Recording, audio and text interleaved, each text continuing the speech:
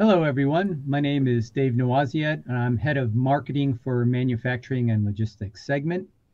Today's topic is the automotive industry and their interest in adoption of 5G in their manufacturing and retail operations.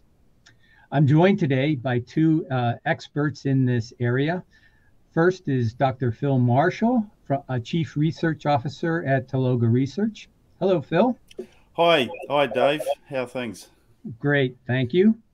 And secondly, Stephan Miller, head of Global Automotive Industry at Nokia. Hello, Stephan. Hi, Dave. Great. So the automotive industry is undergoing a dramatic change in the business models and their operations. Consumers are increasingly looking for greater selections of different vehicle models that are tailored to meet their specific preferences. And this includes a shift to more resource efficient vehicles, either powered by electric or perhaps a hybrid model. Governments are also driving the automotive industry towards energy efficient vehicles with R&D incentives and tax breaks to build new electric vehicle factories and battery plants. Also, at the same time, they're pressuring the automotive industry to reduce greenhouse gas emissions with new laws and stricter environmental regulations. Likewise, the environmental groups and corporate shareholder activism is becoming more influential in making the automotive industry to be more accountable for meeting the carbon neutral sustainability levels. Adding to this is the ongoing global pandemic and supply chain issues that have severely impacted the automotive industry's ability to produce vehicles, resulting in closing of some factories in the world, at least until the situation normalizes. So to cope with these changes, the automotive industry is introducing intelligent automation and flexible manufacturing processes to become more agile, to meet the changing market demands, while being more productive to drive down costs, increasing efficiency to meet their sustainability goals. So this requires the digitalization of their factories by adding technology that allows them to collect, process, analyze more data in real time in order to be able to give them the insights they need to make better, more informed decisions. These new flexible manufacturing processes will incorporate more automated machines and robots and tools and devices that are increasingly being mobile. And as a result, they need to be connected wirelessly to their manufacturing operations. So it drives the need for wireless networks that can meet the scalability, reliability, and performance to support these new requirements. Similarly, on the automotive industry retail side, dealerships are also looking for ways to improve efficiency of their service departments while also providing a better consumer experience when customers are visiting their facilities. As a result, the automotive industry is evaluating 5G as a technology that they can deploy in their factories and retail operations to support their industrial automation and digitalization plans. 5G holds the promise of combining the best of wired networks for its bandwidth, performance, reliability, and security with that of wireless networks for their flexibility, scalability, and mobility. 5G can also potentially simplify the auto manufacturer's operations by reducing the number of networks that are required for communications, machine control, and IoT sensing. So with this backdrop, I would like to begin our interview by asking Phil a somewhat provocative question. So Phil, why should we care? Or rather, why should the automotive industry care about 5G?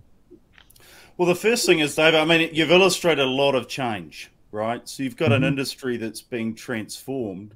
We also know that the industry is highly competitive. It's massive. I mean, 6 of the top manufacturers in the world are car companies. So you've got a massive industry. You've got an industry that's being disrupted, and a lot of change occurring. So automotive manufacturers need to be thinking about sustainability, as you mentioned. There's a whole shift towards electrification, software centricity, agility, and then the supply chain as well. Very complicated supply chains to deal with. And then lay on top of that the high precision, high complexity manufacturing processes that are involved with car manufacturing. So I think when you take all of those components and combine them, there's a lot at stake. And certainly in our research, we found that there's significant interest in 5G, and 5G is being positioned to play a significant role as car companies kind of make this transition and continue to remain competitive in this space. Okay. Stephan, any comments on your side from why is the automotive industry so interested in 5G?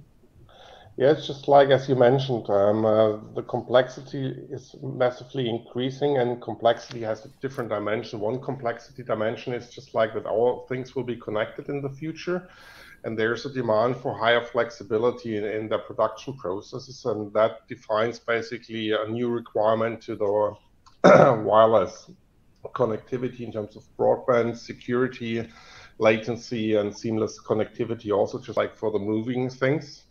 Mm-hmm.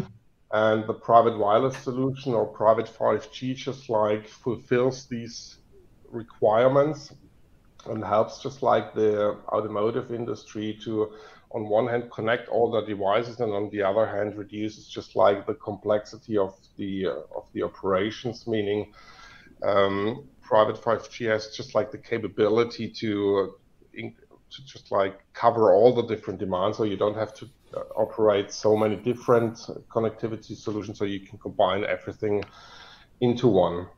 Mm-hmm. So, Stephan, then, what is the automotive industry looking at in terms of use cases where 5G could be applied? Yeah, in this case, we can do kind of a fact check. We have installations at most of the relevant car manufacturers already on a global scale in their headquarters, as well as in some of their sites outside their headquarters. Further, when we have just like a look on the published strategies of the OEMs, we see that all OEMs consider 5G as a future wireless connectivity solution in their factories. Mm-hmm. We already see, and that underlies that the technology is just like the right path, that the tier ones are already investing into this kind of technology, and tier ones are known as fast followers in the automotive world. So in other words, we see an increasing number of installations also at suppliers, which is finally a good indication that this solution will be relevant in the future. Mm-hmm. And are there any specific use cases that you see where the automotive industry is really looking at initially? We had just like a look on the installations. We see just like roughly 16 plus use cases where the industry is already working on. The ones where it's a common sense, or where the biggest need is just like the connectivity to HEVs, mm-hmm. connectivity to devices. We call it the data shower, meaning the data download to the cars, meaning the software within the cars increases massively.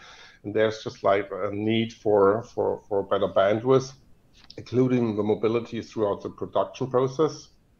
And we also see more and more some upcoming AR and VR use cases, which are already in place, but they can perform better with a private wireless solution.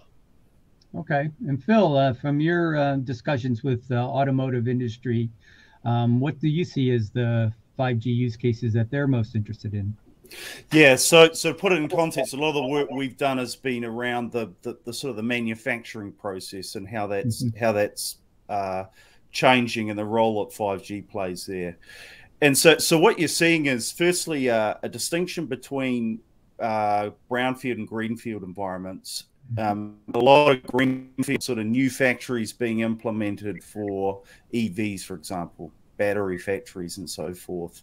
So you see a distinction between those, right, in terms of how aggressive or how interested they might be in terms of adopting 5G. Obviously, it's measured, right, a very measured approach, bearing in mind the cost of any operational disruptions that might occur.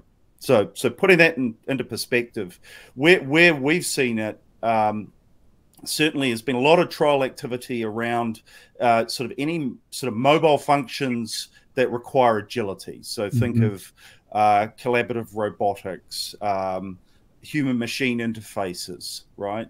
And then into some of the production activities, recognizing particularly when you're trying to do sort of mixed assembly production and so forth. So use cases we see emerging perhaps from the peripheries, right? So the main operational functions being treated very carefully in terms of how you would adopt wireless technologies in general, and 5G being really important as you start to make those more agile and require that wireless connectivity.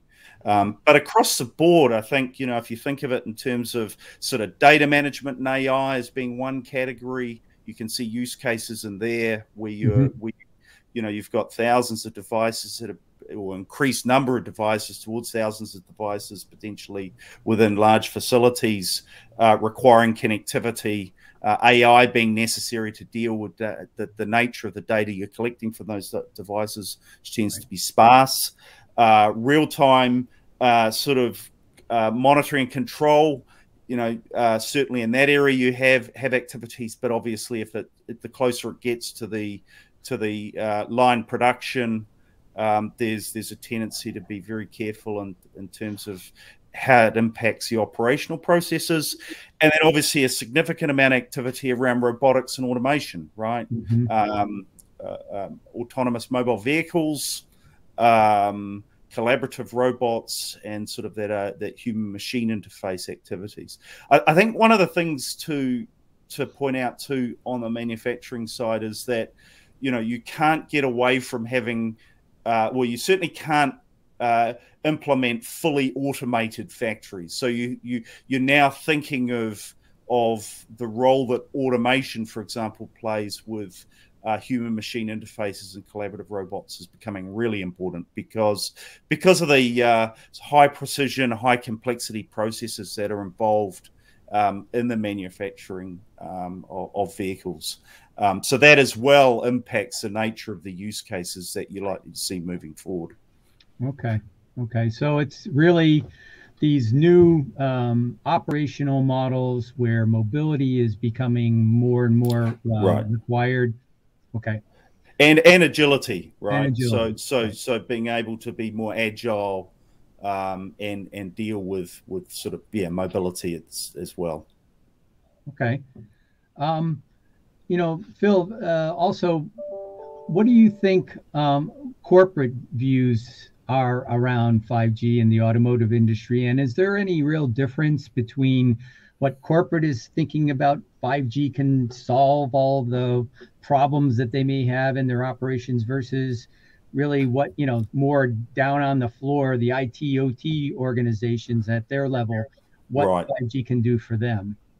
Yeah, definitely. I mean, if you can kind of say in a nutshell from a corporate perspective, they're thinking of, strategically where are they driving the business, right? So what is their strategy around transition from internal combustion engines to EVs? What's their strategies around software-defined solutions? What Stephan was talking about, with the massive amount of data that you're going to be dealing with within the vehicle itself as you become more software centric. So they're thinking about those kinds of things. What new factories are built and so forth.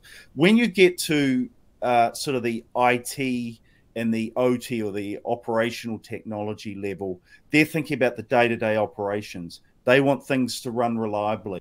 They know that if they have operational failures, that's going to cost tens of thousands of dollars per minute or in downtime.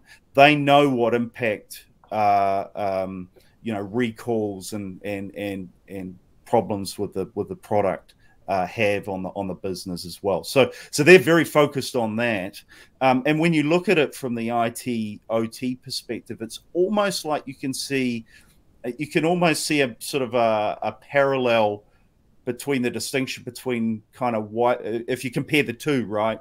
A distinction between Wi-Fi and 5G almost, right? That sort of the IT environment is perhaps coming more from a sort of a kind of the equivalent of a Wi-Fi type of world, and the OT with a much more high reliability, much more concern about the operational environment, are perhaps coming from how we'd think of the way in which we've designed 5G, right? Which is the higher performance requirements, the lower latency, the reliability and security that's built into those standards. So you can almost see that the parallels from a, if you like, comparing the technologies.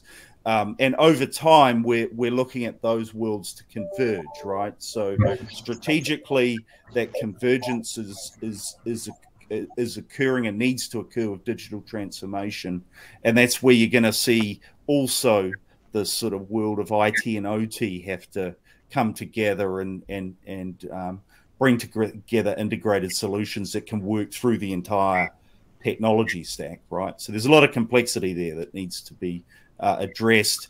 And one of the challenges you have, obviously, is the organizational silos that have been built around the legacy environments that they work in. Right. Stephan, from your view, is corporate have a different view around 5G versus the shop floor level at the IT/OT level? Yeah, there's not really much to add. It's just like what Phil just outlined is the experience we have on the field. So it's really just like on the shop floor itself, they're really keen on just like getting the processes run. So there's nothing to add. Okay. So, one of the things about 5G is that, it's a standard that is constantly or currently evolving. We're now into release 16, release 15 being the first release of 5G. Now we're into release 16, but there's follow-on releases, release 17 and 18, which have a lot of good features that are going to be suitable for manufacturers and automotive industry. So, Stephan, what's your view about the progress that's been made on 5G and the standards? And, do we have a sufficient enough functionality and features that they can really get started in looking to support their digital transformation plans? Yeah, just like the short answer is yes, and the long answer is it's just like the good thing is that the automotive industry is also heavily involved in the standardization in different groups. So there's a really clear view and a clear expectations on the features, capabilities, and availability of the private network. And as you said, the private wireless solution can be used as of today. We already see some good implementation where existing features bring value to our client processes.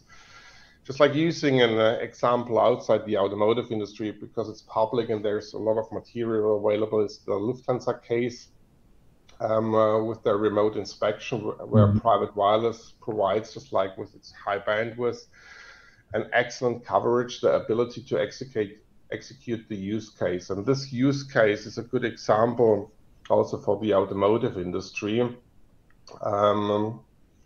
where they just like can start to operate things. Within the automotive industry, we have some examples where these kind of features within the 5G network already enables use cases, just like starting with a simple use case like the hand scanner in an outside area where the coverage is just like key. Also the connectivity on test tracks is another example. It's a little bit outside the factory, but inside the automotive industry where this capability can be used as of today. So it's not in a proof of concept state. It's really just like in operational use as of today. And it's just like it's a good starting point to explore the technology, to use the technology, and to just like take the benefit out of it. And with the upcoming releases, just like as you mentioned, 16, 17, and 18, we will then experience just like the full capabilities. And we're talking only about a couple of years, meaning within the automotive industry, you don't change a technology from one day to another. Having another 2 to 3 years in mind, that's just like an excellent time frame also, just like to get used to the technology and to introduce and adopt the processes. So from that perspective, I have the feeling that we are really just like in line also with the change processes of the industry. Okay. Okay, good. So then, Phil, maybe ask you a little bit of a two-part question that maybe is something that sort of builds on what Stephan said. So, if 5G is starting to become, accepted as part of the automotive industry, what do you see as the biggest technical challenges in adopting 5G in the automotive industry? And then also, what are the big business challenges that they may have in adopting 5G? Yeah, so as we move towards the standardization of 5G and you sort of implement the use cases that Stephan's talking about, I think you kind of get a better understanding of the real specifics around the challenges you face. But some of the things that are important is obviously the ecosystem maturity. So we're developing an ecosystem and you're integrating. So again, coming back to sort of the focus of our research has been around manufacturing, you're integrating into these complex environments that have a lot of other standards, right? And so that ecosystem maturity is important. And what I think is really compelling around 5G actually is the way in which it's designed towards a sort of a more of an IT kind of centric infrastructure, virtualization, cloudification, and so forth. Is actually really important to be able to transition it from if you like, a public network technology into private environments and into these different use cases, and so it can flex from that standpoint. But certainly that ecosystem is important. Then, from the standpoint of the companies themselves, what technical expertise do they need and what technical expertise do they have? Where are those technical experts coming from, right? And if you think of, as I mentioned, the IT world, it's perhaps coming from a legacy in Wi-Fi. If they're thinking of wireless technologies, in the OT world, you're perhaps coming from more of a fixed connectivity technology with a lot of standards and a lot of sort of vertically integrated types of solutions that they've been thinking of. So what is the technical know-how, and then how's the 5G technology maturing to make that easier? And getting back to my point about sort of virtualization and cloudification, the ability to make the technology itself more agile for the use cases becomes really important from that standpoint. And then once you think of the sort of the environment that you're going into, obviously systems integration is really important, and ensuring that it operates reliably in a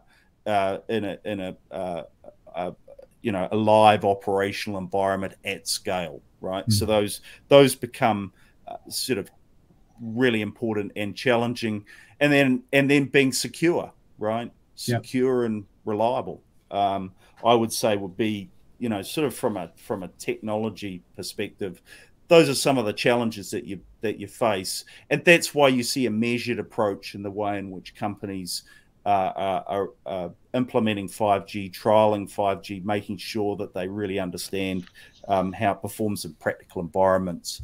Getting back to Stephan's point around the use cases too, I think the industry as a whole has tremendous scale that enables a lot more interest in terms of ensuring that the technology will migrate into these types of environments more effectively.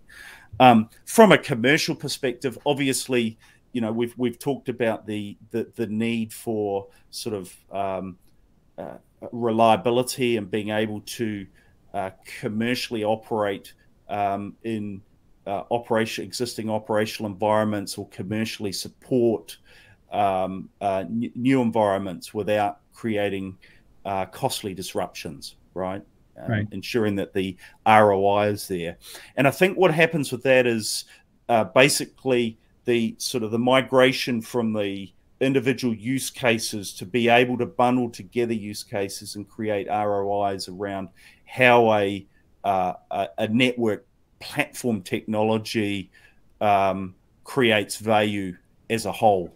So you have to sort of migrate out of this use case by use case to then be able to say, well, actually, these are the use cases. This is the ROI across all of them, all of those use cases for the purposes of deploying, a 5G network technology, which then comes to the perceived cost. How much does it cost to implement it? And that's going to be better understood over time, as well as I think sort of the way in which from a commercial perspective, kind of how you implement that technology to support those stakeholders who are investing in it or who are impacted by its adoption. And that extends well beyond the factory, as Stephan's pointed out. He's talked about the racetrack. We're talking about dealerships when you start to look at after sales support as well. So I think that becomes particularly important and a challenge.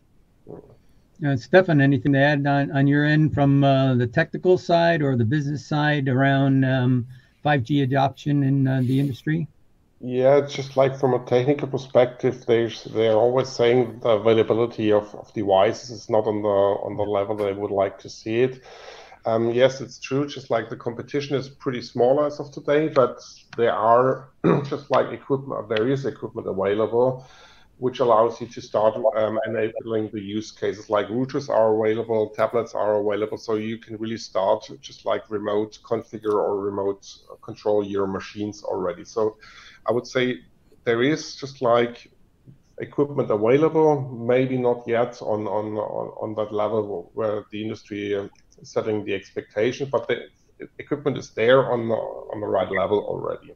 Mm-hmm. When it comes to the business challenges, I think when we talk just like to the senior leadership, they have just like the big picture in place, and that makes a difference.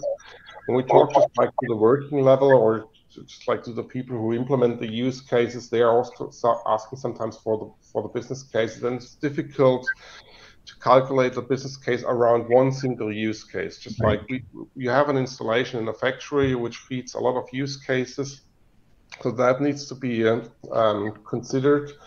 And there are also just like always direct and indirect impacts, meaning the operation of an HEV maybe just like makes them really just like seamless with the handover and stuff like that. That's a direct impact where you can where you see a benefit in your operations, but there are also indirect benefits like the data you're grabbing. You're grabbing the data in real time. You can do real-time analytics to optimize the processes and your operations on a new level. That means that the digital factory and the digital product twin can be leveraged just like on the next level, and these are indirect impacts on the business case, which are very often not considered. Okay. Yeah. So it's not just an individual use case there. They're going to be looking at the big picture, bundling, as Phil said, a number of use cases together, maybe in a particular area of the factory floor, making sure that there's a business case justification for all of them. And that's probably how, this is going to be implemented or justified in the business case. Yeah. Okay. So then I think we've talked a little bit about the initial use cases in the automotive industry. So I don't know, Phil or Stephan, if there's any in particular that you want to mention here around the automotive industry. I know, we've had some successes. Nokia has had some successes in deploying some trial networks in a number of automotive industries, factories. But maybe, Stephan, you can talk a little bit more about that. Yeah, just like when we have, as I said earlier, just like we have more than 16 use cases which are under development or in use on our client side. But maybe we can separate that into two kind of categories: inside or in-house use cases and outside area use cases. When we look at just like on the outside area use cases, we see more and more use cases coming into operations, whereas in-house, just like within a factory, they are more likely all in a kind of a proof of concept state. But this is obvious, just like you don't change a technology in your production process just like within a week's time. Yeah. So that's maybe something which I can outline. Outside or outside use cases or outside of factory use cases are really use cases which can be used, or where we see the use case in operations already, and the in-house use case or inside the factory use cases are in proof of concept state, but really just like to my understanding, to a in a high maturity state already. So we see already on the client side a clear strategy or a clear process to implement them, just like in the upcoming year, maybe next year, we will see them in operations as well. Okay. I think to add to that, Dave, is as you make the technology more available, I think, use cases emerge. So you think of it as, how do you migrate what you're already doing, or how you perceive things should be done, right? So you think of, for example, if you think of battery technology and the manufacturing of battery technology, and the operational processes themselves, producing the batteries is important, but then things like digital twinning, right? Yeah. Which becomes much more important once you start to think about sustainability and circular kind of recycling type processes, yeah. Right? Or how you manage the cells and optimize the way in which the charging works, right? So now what's happened is you've gone from your traditional world, you've implemented new technologies, you've now got this 5G resource available, and these use cases start to emerge, some in trial phase at the moment, because there's a lot of ecosystem that needs to come together for those to work. And then the same with, some of the areas that Stephan was talking around about, which come into sort of the after sales support, right? And the software side of it, transitions from these kind of siloed worlds of what happens in the production and manufacturing to actually what happens right through that life cycle. So I think over time you're going to find a lot of use cases emerge as a consequence of this transformation that's occurring, and then develop as there's a better understanding of what 5G can actually do. Okay. For them. So it sounds like some of these 5G use cases are more applicable in more of a greenfield new factory operations, right? Stephan, is that the case, or are there brownfield cases for existing factories to adopt 5G?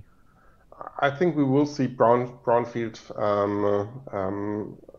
use cases as well. Just like we have to look on the process itself. You don't change a production line while a model is getting produced, but once there's an upgrade of a model year or stuff like that, that's also the chance to upgrade the production line, and that's the point where we will see brownfield topics in the near future as well. Okay. So we talked, I think, Phil, you talked a little bit about Wi-Fi and its use in automotive industry. We know that Wi-Fi is part of the shop floor and their operations.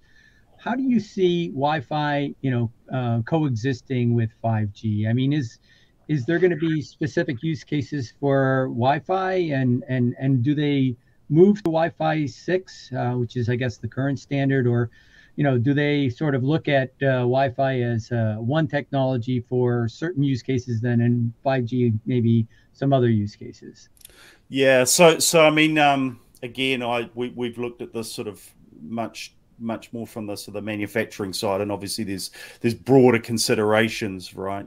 But if you think of in a nutshell, where Wi-Fi fits is, if you like, kind of less critical or possibly non-critical communications, and 5G is really very much in those critical communications. So where you really need that that performance. And as I mentioned before, you can kind of see the IT OT worlds where there's perhaps a higher need for critical communications and the features in 5G on the OT side.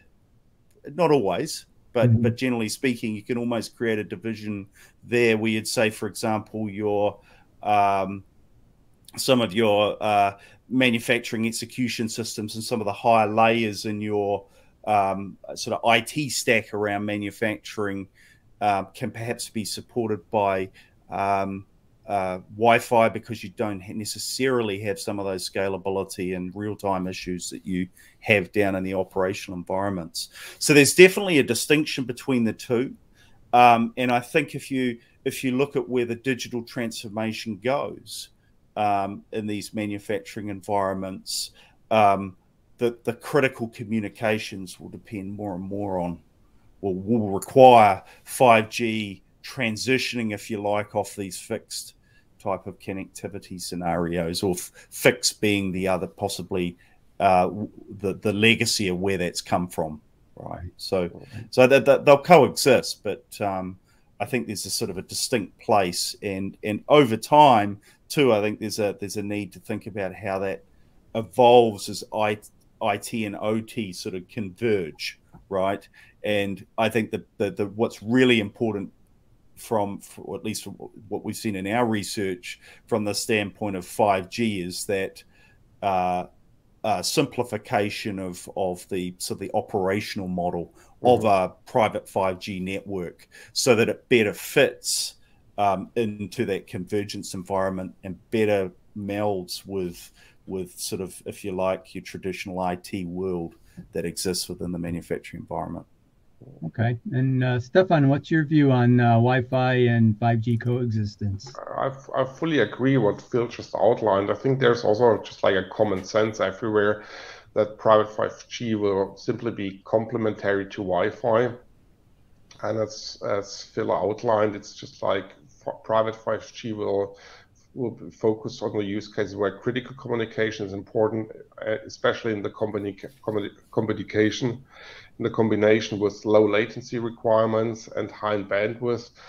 And also mobility will be one of the areas where private 5G will give a change, especially when we see just like big fleets of devices running around on the shop floor. Right. And that maybe is also the difference, just like a small factory with one HEV. Right. Maybe 5G will not have the impact, but looking just like on the big facilities with a lot of devices, that's going to be the point where 5G will make the change. Nevertheless, Wi-Fi will be there for non-critical communication. Right, right. And these factories that we're speaking about are huge industrial complexes, right? Right. Large facilities. So coverage is a big issue for them, and making sure they have that reliable coverage and connectivity, for their operations is important to them. Yeah. For sure. Yep. Okay. So then, Stephan, how do we see the 5G ecosystem today? Is it, sufficient to get things started? And, do we have enough of an ecosystem, not only on the device side, you mentioned that being, something that's still maturing, but on the partners side, do we have, enough expertise in the 5G area with our partners to be able to help the automotive industry in adopting 5G? I think there's a different maturity, just like when we look on the ecosystem, as you mentioned, it's just like the equipment manufacturer will play a big role. Mm-hmm. But of course, we see also a lot of traction in just like the whole ecosystem. They're just like the IT network operator who identified operating of private wireless system is just like maybe a new game for them. So they are just like trying to increase their capabilities and explore our technology. And we see just like the strategy consultants who are working on what's going to be next. Yeah.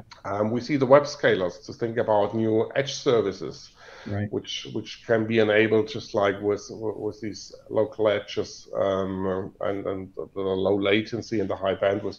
So there's just like the ecosystem is is simply growing, to my understanding. And we are helping them actively to just like increase their knowledge on one hand and to develop their use cases. We have, for the automotive industry, one installation in the Arena 2036, right. which is just like, I always call it a playground for manufacturers. And we help them really just like to implement their use cases, and we support them with their questions and whatever it is. So it's not only about equipment manufacturers; it's also just like the whole ecosystem, and it's growing. And that's what we do, and that's what I see currently. Yeah, yeah. So there is a growing group of partners and systems integrators, consultants, as you mentioned, sort of working together on developing 5G for the industry. Phil, what do you see as far, is there this collaborative process going on in other places, within the industry on adopting it? Absolutely. I mean, the momentum behind 5G is across a lot of industries is significant. I mean, the mere fact that sort of appeared on the market a year before it was originally intended, right? I mean, we had 5G in the marketplace in 2019, and it was intended 2020 technology to be a 2020 technology. So there's definitely a lot of strategic momentum behind 5G. And one of the things I'd say about the ecosystem, if you don't have that tension between we need devices and people saying that the ecosystem isn't quite ready or we've got to kind of push forward, that tells you that the technology is actually transformational in a sense. Yeah. If everyone said, yeah, the ecosystem's ready, well, then what is it that you're really doing to push innovation forward? Right. And so I think that natural tension between, if you like, the supply side of getting the priorities right in terms of the development of the ecosystem and the demand side and saying this is what we need, and the two coming together to say, well, this is what you get. That whole process is really, you need that tension. And I think it's what you see today is actually, it can be frustrating at times, I'm sure, for some players who say, well, aspects of the ecosystem aren't quite ready. But that's a natural tension that I think is important and actually a characteristic of any sort of transforming ecosystem. And if you didn't have it, it wouldn't be, which right. is probably more problematic. And how about the service providers, the communication service providers that have all this 5G spectrum? Are they working in this industry and trying to help the automotive industry adopt their digital transformation plans with their own spectrum that they have? Maybe, Stephan, do you have any comments on that? Yeah, I think that's a part of the ecosystem which will not need any education. They have just like the capabilities on board. Yeah. And we see already just like really a lot of successful installations they've done. So I think there's no education or development to be done on their side. They have been engaged with the industry beforehand with different kind of topics. So it's more about the rest of the ecosystem besides the telecommunication providers. They know what they're doing already. Right. It's just them having to learn about the automotive industry and what they need in order to make it successful for them. Yeah. They might just like face new competition now. As I outlined earlier on, we see just like the IT operation companies who operated just like the Wi-Fi as of today and are now extending their portfolio in terms of now operating also private wireless systems. So there might be just like a new competition for them. But still they are, to my understanding, already aware about what's happening and they're most skilled in the ecosystem. Mm-hmm. What do you say, Phil, as far as the service providers? Are they ready to be able to help the automotive industry adopt 5G? Yeah, I think so. Stephan's right. I mean, they know what they're doing with 5G. They know what they're doing with mobile technologies. That's their bread and butter. One thing I'd say, which I do find it sort of interesting, is the telecom operators because of the complexity of 5G have sort of they tend to operate in a world where you manage complexity. The IT world tends to operate in a world where you sort of abstract complexity, right? And it's the whole idea of sort of what you do in a virtualized environment, how you take away some of that operational complexity. They're more orientated towards automation. And so you do have this sort of convergence of worlds. And I think what some people will, perhaps there's a risk of underestimating the role of OT, right? So we have a tendency of thinking of telecom operators from the perspective of their role relative to IT, which tends to put telecom operator almost sort of in an environment, kind of almost like a Wi-Fi type of environment, right? When you start talking about 6.9's performance and those sorts of really high availability, when you start talking about integrating supply chains, or you start talking about after sales support, you start talking about the role in connected vehicle and so forth for the service component of a car maker's business, the role of the operator becomes really important. And so I think it's still shaking out, right, where we've got a lot of momentum behind private networking. Right. And, where does that sit relative to the public network? Where does that sit in terms of things like network slicing and so forth, both private and public? And I think that'll shake out. But as it shakes out, that I think the wide area mobility as well as the 6.9 type performance are two aspects that really do play into the favor of the network operators who really understand this technology.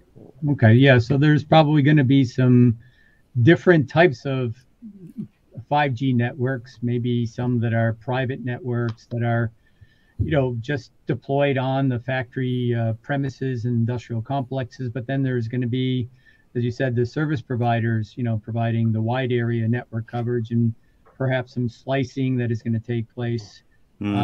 Stephan, I guess, from a supply chain perspective, tracking the ability to track their components and their vehicles across the network is pretty important for them, right? Absolutely. Just like when we talk about logistic use cases, telecommunication provider will be mandatory. So it's just like there's no doubt. So that's just like that defines that they have just like a mandatory place in this industry. But I would maybe use that also to outline there's a little bit more. It's just like beside the logistic use cases, we have, for example, the over-the-air updates, which are currently planned basically to be done in the public network. But when we look on the 5G AA, they have just like defined the different over-the-air update use cases, and they've clustered them a bit, and they have a recommendations which is saying that there are some critical updates which still need to be done on the retailer side. And why not using this technology to do over-the-air updates at the retailer in a private network? So it's just like we will see when we just like have a look on Germany, we've got 40-50 million cars running on the streets. Of course, they're not all connected, but looking in the future, imagine this kind of amount of cars is getting an update on a regular basis. This will just like put a lot of traffic into the public network. So why not using just like public networks for over-the-air updates on one hand, but for specific updates, why not doing that in a private network at a retail level? And that's just like there are a couple of benefits besides just like reducing the traffic in the public network. It's a big benefit for the end customer as well, meaning they get just like the update pretty fast, better than in any other network, because you've got just like the guarantee for the bandwidth. And that maybe also gives just like a different feeling, or that changes also the client relation to a certain extent, because they have just like a guaranteed fast and a secure download at a retailer, which enables the OEM also just like to interact with the client again in a positive manner. And that really can just and that needs to be managed as well between public and private networks. Right, right. Yeah. So there's going to probably be some combination of public, private, and maybe hybrid, right, Phil? Models that will take place in the automotive industry. Oh, definitely. Yeah. I mean, I could, you already have the momentum behind private. You can see where the car companies are extending their business models, which imply the need for wide area connectivity, Yeah. Which Stephan's talked about some of the use cases there of, such as over the air updates and so forth. Mm-hmm. So you inherently need some kind of public network to support that. And then if you think about the product lifecycle management, the way in which you're developing and delivering these technologies, these vehicle technologies to market, the combination of both becomes more important over time. And it just comes down to an economic issue at the end. If you're trying to, what is the best technology to reliably deliver the services that you're trying to offer? And that's why I think both play a role.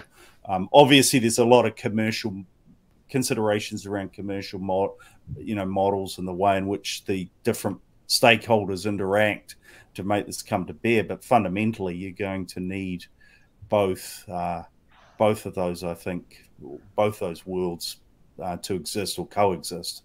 So public, private, and hybrid. Okay. Yeah, and one thing that we haven't touched base on yet, which I mentioned in my initial comments, was around the area around sustainability and being able to, the automotive industry being able to meet their carbon emissions objectives. There's more pressure on them to do so. So, how does the evolution of the automotive industry of the combustion engine more towards EV vehicles impact their digital evolution and sustainability goals, and what their plans are? Stephan, you have any thoughts on that? Yeah, just electric drive is currently one of the key topics for the automotive industry to meet their carbon footprint targets. But maybe let's just try to step into our technology back again when it comes to the carbon footprint. Mm-hmm. For example, the combination of high bandwidth and low latency allows the HV or AMR manufacturers to transfer more computing power to the local edge. And what does that mean? This reduces basically the power needs of the devices and extend their operating time. Mm-hmm. In other words, they need less charging time, or they can reduce the battery capacity, and both contributes to the OEM carbon footprint as well. So from that perspective, it's just a big picture. Of course, it's the car itself, but I think the private 5G technology also allows or contributes to their carbon footprint in a positive way. Mm-hmm. Phil, what do you think about the carbon footprint and evolution of the automotive industry and meeting their digital transformation and sustainability goals? Yeah, well, I mean, so Stephan's made a really good point in terms of making the technology more efficient. Mm-hmm. You think of this as kind of like a data center on wheels. Or a car is a data center on wheels. So what, as that occurs, kind of how do you do that more efficiently, and where do you need or benefit from connectivity? So that's one area. Another area is, that we've looked at is just around the battery technology. Yeah. And so if you think of the life cycle of an EV battery, for example, right? So today, 70+% of the materials come from Asia. You're pushing that to North America and Europe. So there's a huge carbon footprint there, and you've got rare earth metals and so forth, and in both the motor components as well as in the battery technologies and so forth. So there's a lot of supply chain considerations that become important, and there's a need to shift from if you like, a linear economy where you go and get your materials, you build your product, and then you you bury it in the ground, right? Right. To create more of a circular economy where you're recycling this technology and you're managing the technology right through the product cycle, which means that's where I was talking before about digital twinning. Today there's a lot of work in terms of optimizing battery cell design so that the battery will last longer. The battery will perform better and be more efficient in the charging processes and so forth. Well, there's a whole product life cycle a consideration that becomes important there, all the way from how that battery is produced to the way in which it's managed through the charging cycle, all the way back to that the recycling process of that technology. And so I think, as you start to look at those sort of circular economies, if you like, the management of product right through that cycle becomes really important, which means you need to have connectivity. You need to have that real-time understanding of what's happening with the technology through that cycle. And, a 5G technology plays a role there, right, in terms of ensuring that it's optimized through that cycle. Yes. And I think a lot of other aspects of the product will be the same. Right. Well, this has been a real awesome conversation, very insightful. I really want to thank Phil and Stephan for all of your great insights. I'd like you to be sure to visit both the websites, Nokia's.com automotive manufacturing website, where you can find the latest report on the automotive industry, from Phil and Tolaga Research at www.tolaga.com, where you can learn more about the 5G industry. So I want to say thanks again to Stephan and Phil for this great conversation. Thanks for everyone for watching us. Have a great day. Thank you very much, Dave. Thanks, Dave.